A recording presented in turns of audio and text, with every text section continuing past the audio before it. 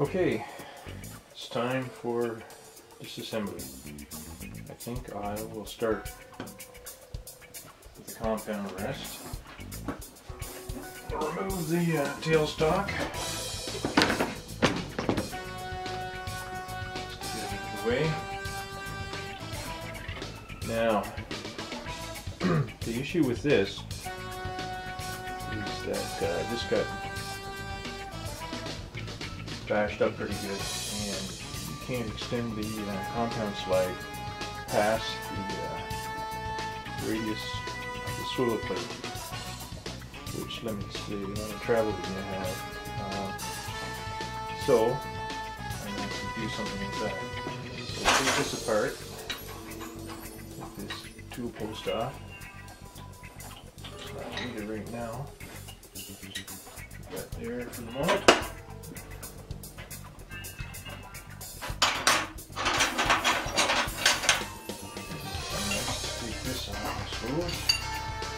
You can tell it's been sitting for a while.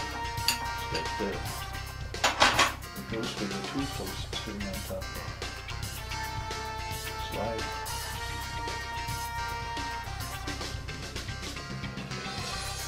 These 5/16 bolts off.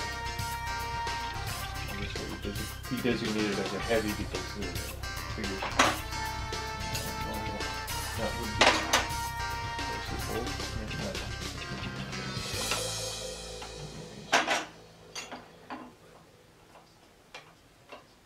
Can't walk and chew up with them at the same time, I guess. So those two bolts, those two nuts come off, and it comes off like that. Pretty basic, really. Now,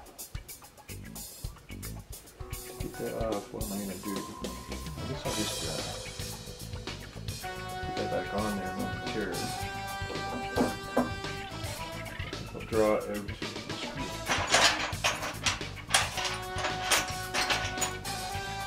Supposing that all I have to do is undo.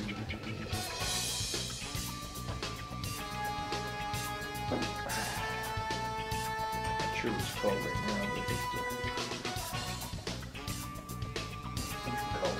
bearing plate or retainer.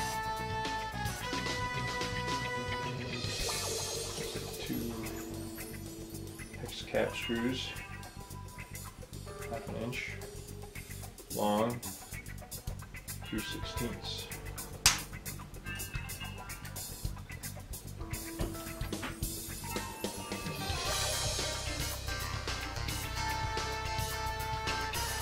Close it.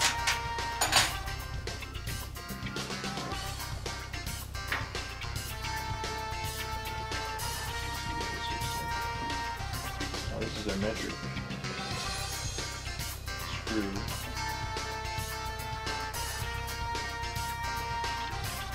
3.5 millimeters per revolution. Small case shape, I think. 30.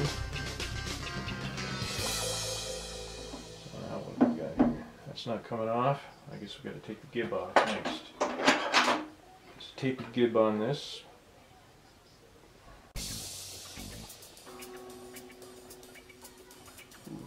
Tight. Okay. Tighten that back on for a minute.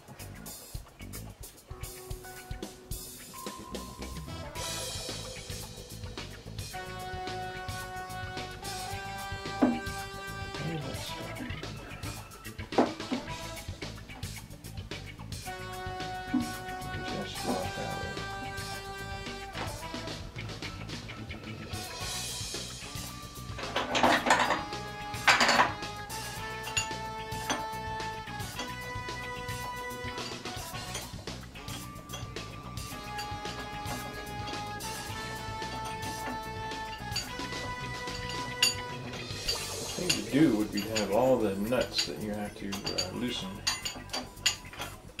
in the normal operation of this lathe to be the same size. These are 11/16. That looks like it's a 9/16. And I think it's a 3/4 for the tailstock. maybe 7/8 actually. 7/8. So I guess it would be handy to have them all the same size. So that.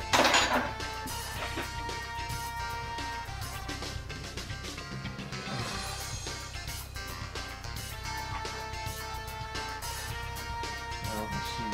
This is tapered, but which way does it taper? Back. So it went this way. Yeah. There we go. So I'll loosen off the gib now.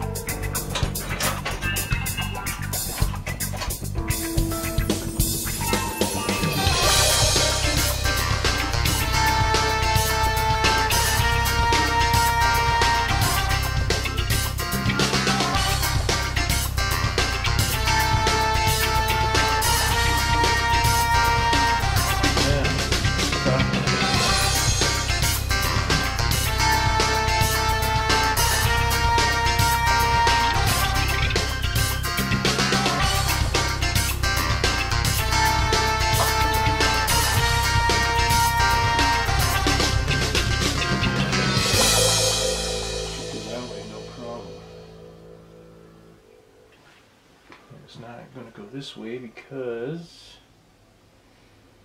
what? It's right up there.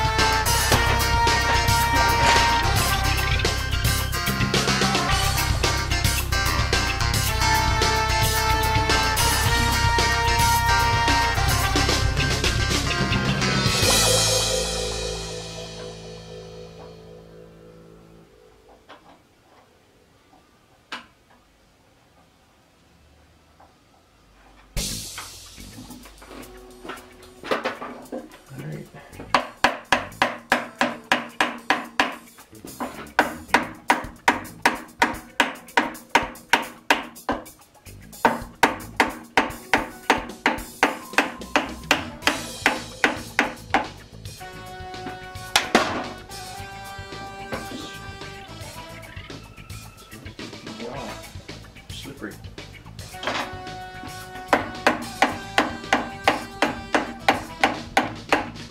Soft where you smell it, not to hurt anything.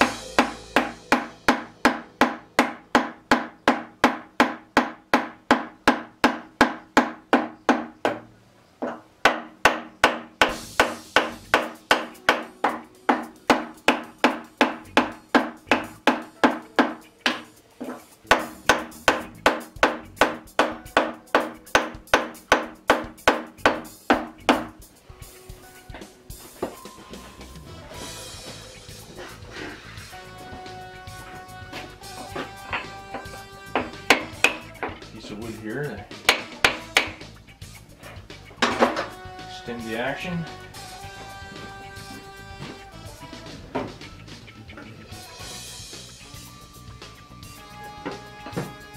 So we're going to be hitting it with a slightly bigger hammer.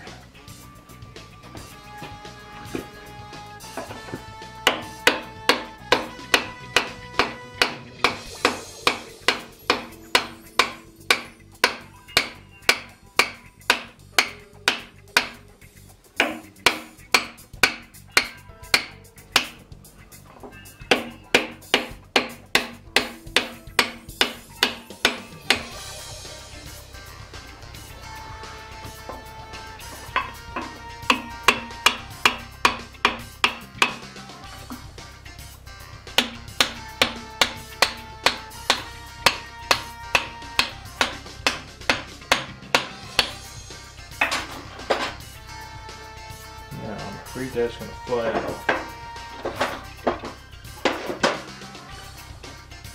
Go back.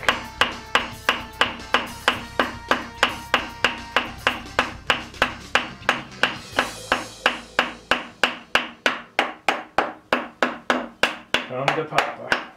There we go. There we go.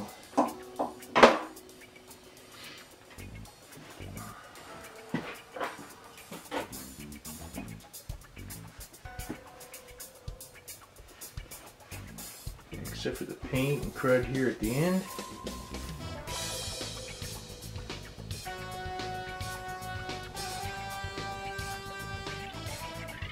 Alright. So there you go. A little banged up here. Otherwise not too bad. This, however, is a different story.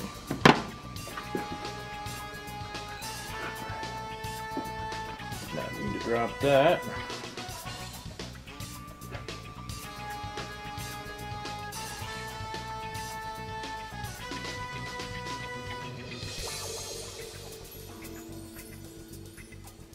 Well, you can still see the scraping on the gib all the way along. That's a good sign. Although I guess you wouldn't expect that to go in and out too many times.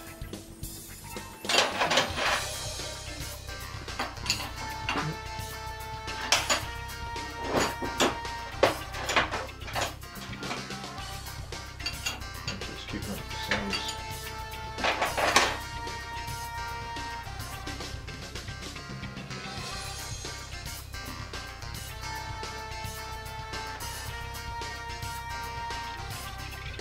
Now what I'm doing is I'm putting everything